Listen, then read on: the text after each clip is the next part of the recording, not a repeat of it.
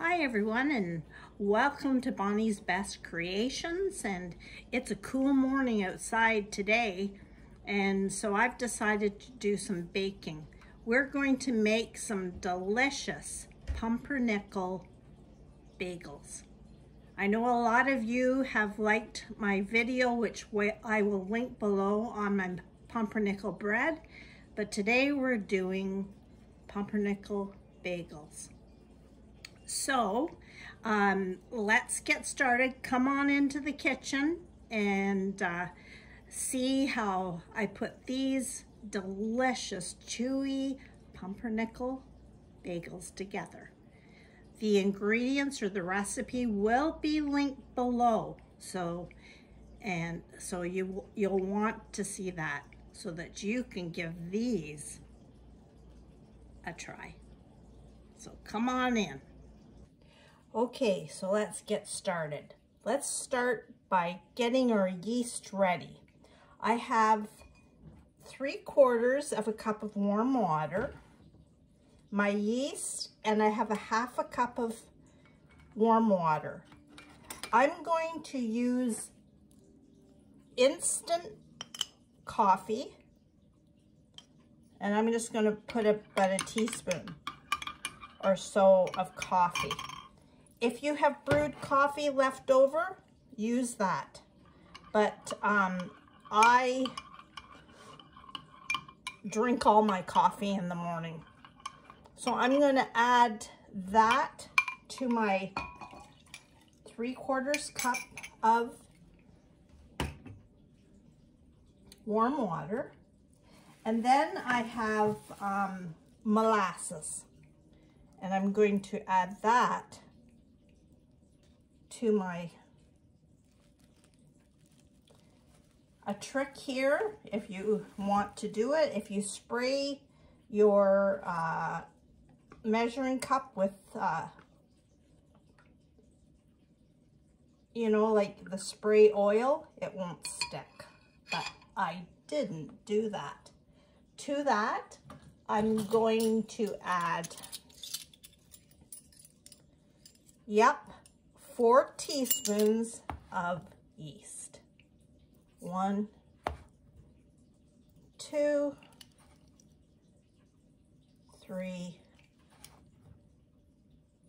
4. So I'm just going to stir that up and let that sit. Just going to let that sit.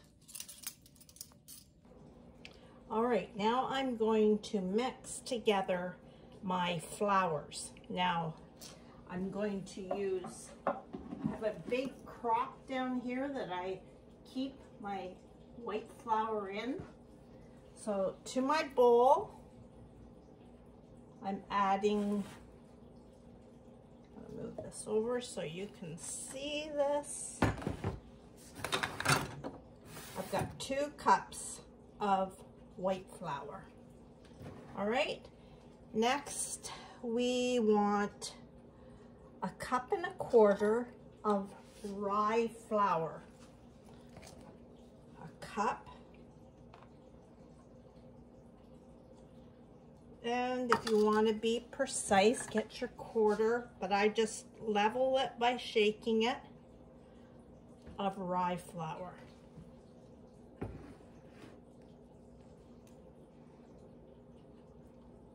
And I'm using 1/3 of a cup of cocoa.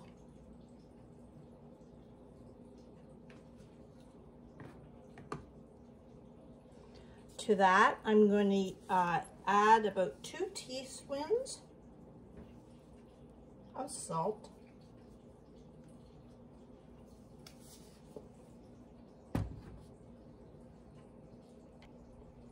And to my flour mixture, I'm adding 1 tablespoon of caraway seeds. And just stir that all together.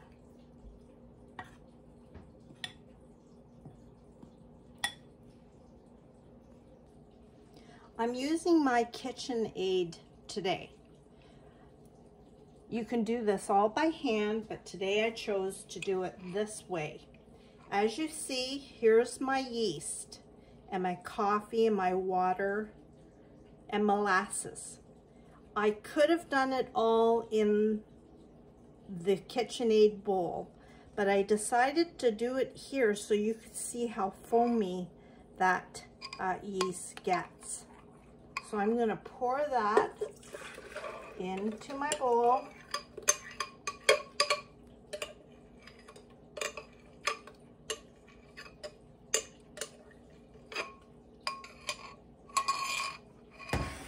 And then I'm going to start adding my flour mixture to that. And my flour and cocoa. So I'm just gonna start, I'm gonna add about half of that there.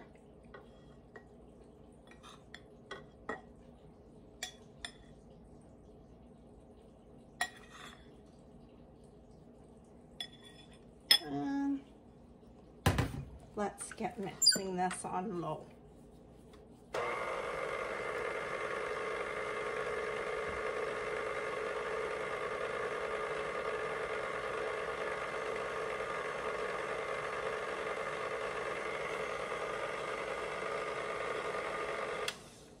All right, I'm gonna add the rest of it.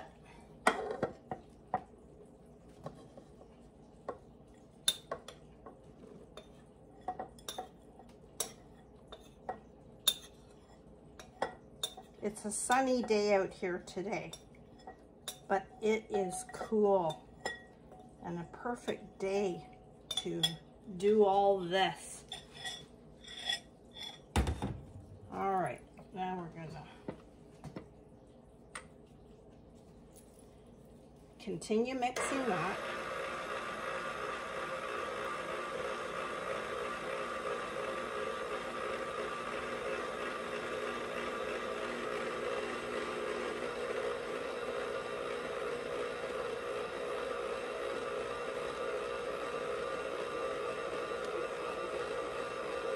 Now, like I say, if you do not have one of these, do it by hand.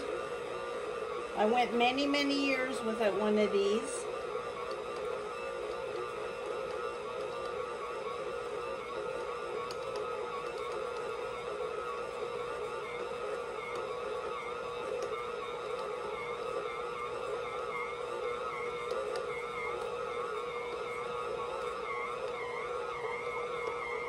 I want to mix this so that all the dough comes away from the inside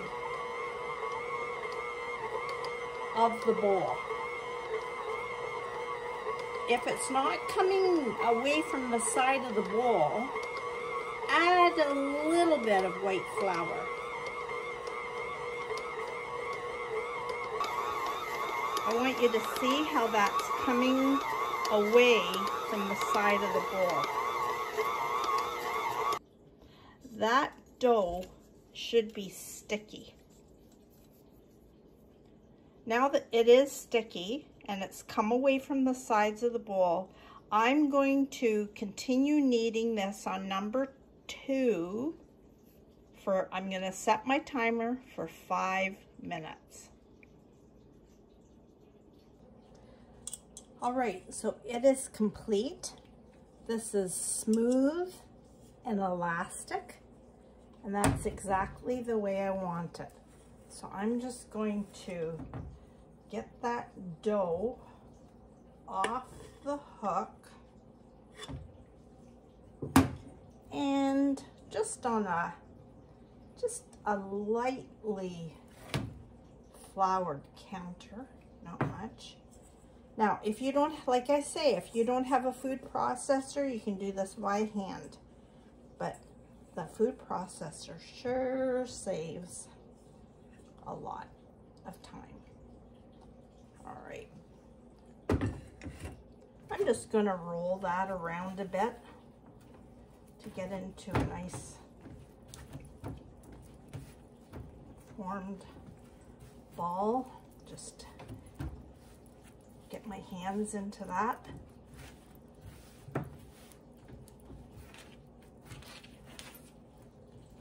As you can see, my hooser here, it's well used. I keep everything in here, my toaster, my coffee grinder, and up here is my plastic easy wrap. This is a functional kitchen.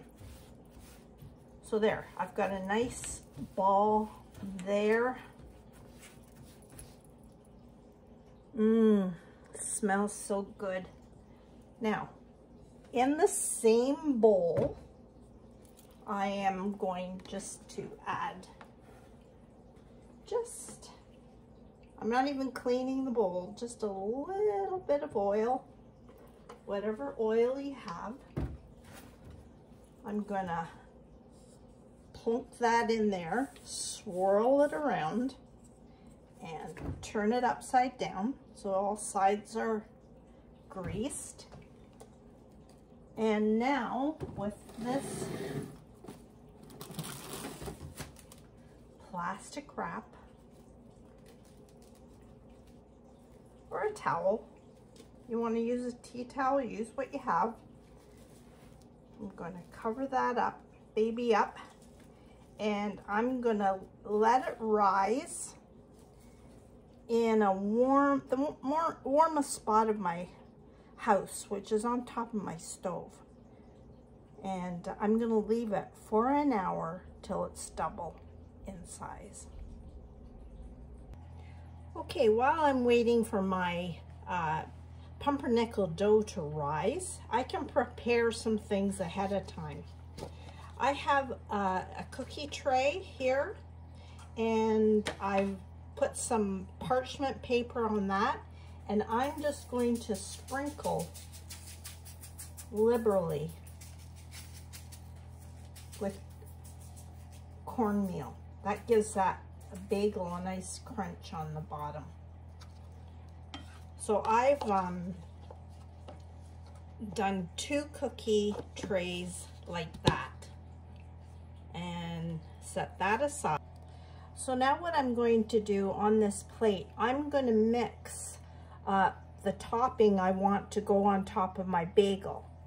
So I'm going to have that all prepared.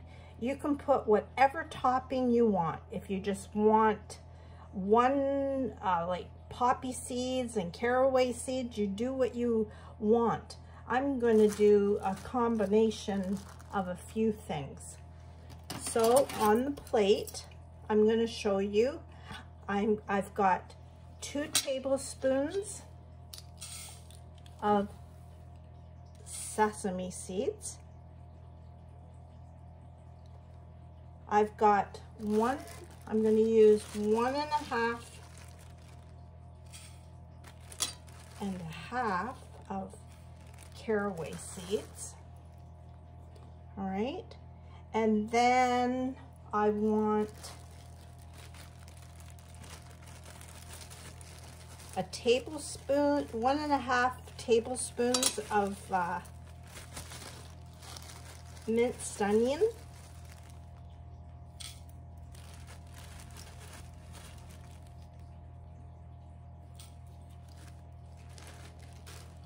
I have 1 tablespoon of minced garlic.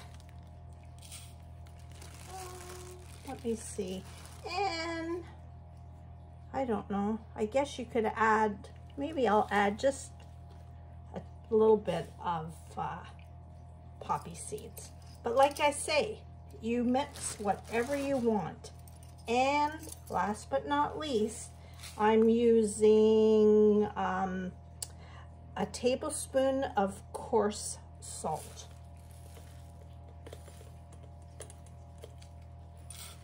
All right. So what I will do is just mix all that together. That's all ready. And like I say, it's whatever combo you like of spices. In a bowl here, I have 1 egg and a tablespoon of water, and I'm just mixing that up. So when my bagels are done and ready to be baked, I will brush the top of the bagel with this egg mixture and then sprinkle my toppings, and that allows it to stick, to stay on there.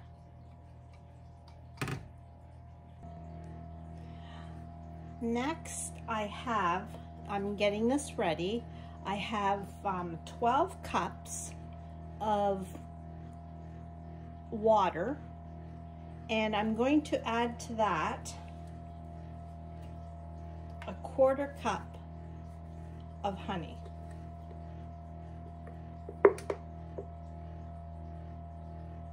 I have to melt this honey a bit in the microwave. Thank goodness for microwaves. So there we are. So about 1/4 cup. Not a lot. Just sweeten that water up. That will come to a boil when I'm ready to boil my bagels. All right, there's my dough. It is doubled in size, and I am going to turn it out onto my clean surface. I'm just going to just pat this down and just turn it up, turn it into a little bit of a log. Now this recipe will make 6 large bagels, whatever size you want. I'm making these small. Small because then I don't eat as much, and it goes a little bit further. But if you want, for a special occasion, a special breakfast, to make 6 big ones, then go ahead. So I'm just making that log just as best I can. So I'm going to try and make 10. So and I love this. You can use a knife or this pastry cutter. Cut it in half, set it aside, and then we're going to try and do 5. 1, 2, 3, 4. Ooh, I guess I'm going to get 6 out of that. 1, 2, 3, 4, yep, 6. I'm going to do 12. So what I'm going to do is cut off each of those and set it aside.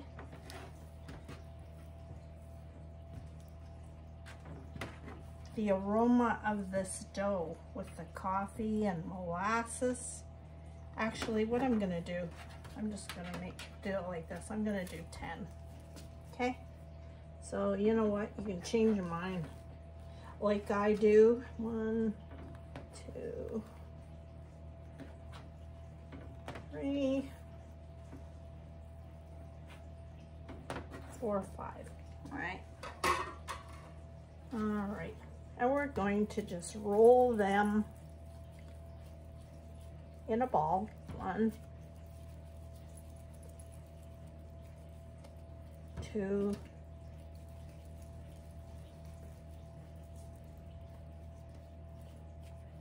3,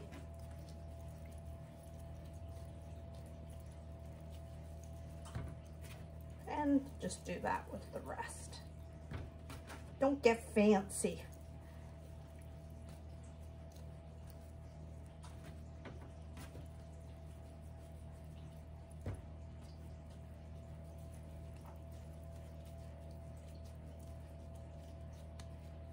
All right, so once you have that done, now we need, some people roll these in a log and twist them. What I do is I just put my finger in there and stretch. And there it becomes your bagel. And I'm putting it on my parchment paper. So roll it. Put your finger in the middle. And stretch it like a donut. But it is a bagel. So I'm going to continue doing this and then show you the next step. All right, I have my pot of boiling water with a 1/4 cup of honey. I don't really want this to boil. I want to simmer it, so I'm just going to turn it down a bit. I have my bagels that I made with the hole, and I'm going to drop 2 or 3 of these in the pot of water. 2, 3. And I'm going to let them simmer there 1 minute on one side, and then I will flip it over. I have a skewer, I have a slotted spoon. You could use maybe a fork, but you just want that simmering nice. And then I will put it back on my paper. Maybe what I will do,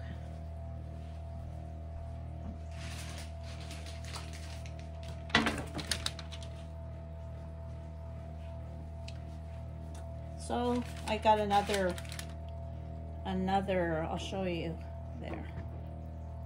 Let's see how this goes. All right, so that's been about a minute, and then I'm going just to gently flip them over.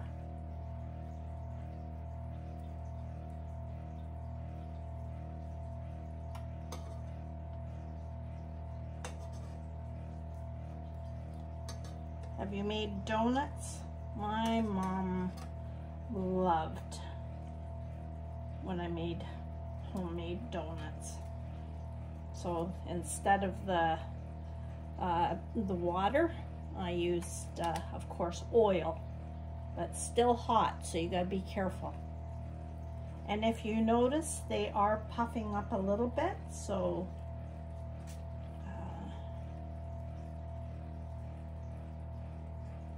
I'm going to get the camera so you can see them. Can you see that boiling there? Just simmering away.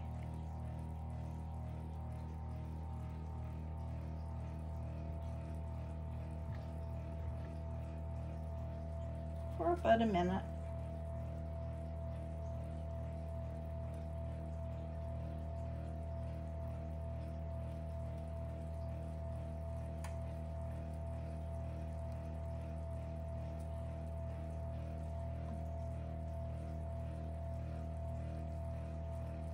I have a convection oven, and you can hear the hum of that. I love my convection oven. It seems to cook things a little bit evenly and quicker. I use it lots. All right, so I think that's good. I'm gonna bring these out with a slotted spoon and just put them there.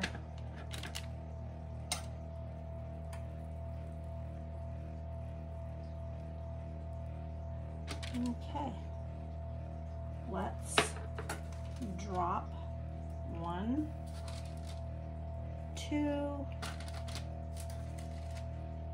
3. There they go.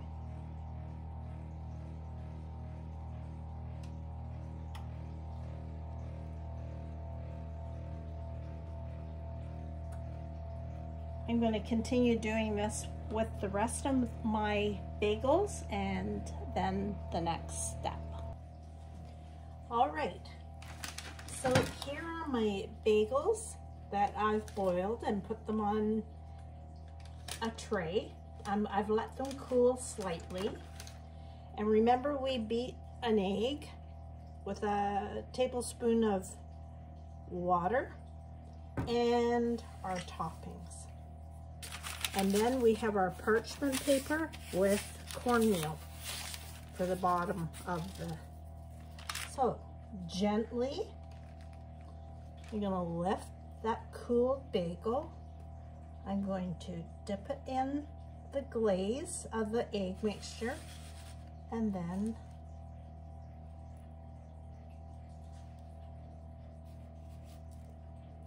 here we go, another one. I have my oven preheated to 350. There.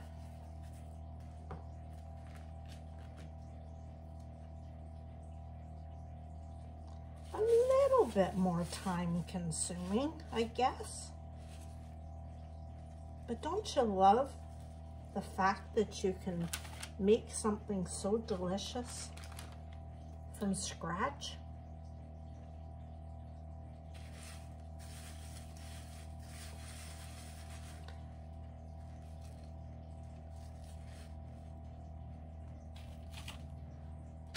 And I'm going to keep doing that for the rest of the ones.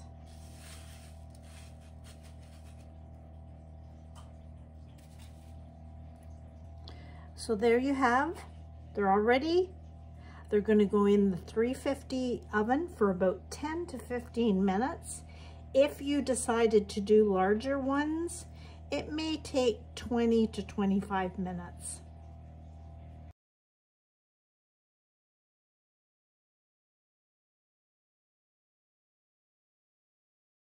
And other mental illnesses, it is the focus. So there are my bagels. They smell delicious with the onion and the garlic, and I like the crunch of that coarse salt. Here's the bagel, your cornmeal on the bottom.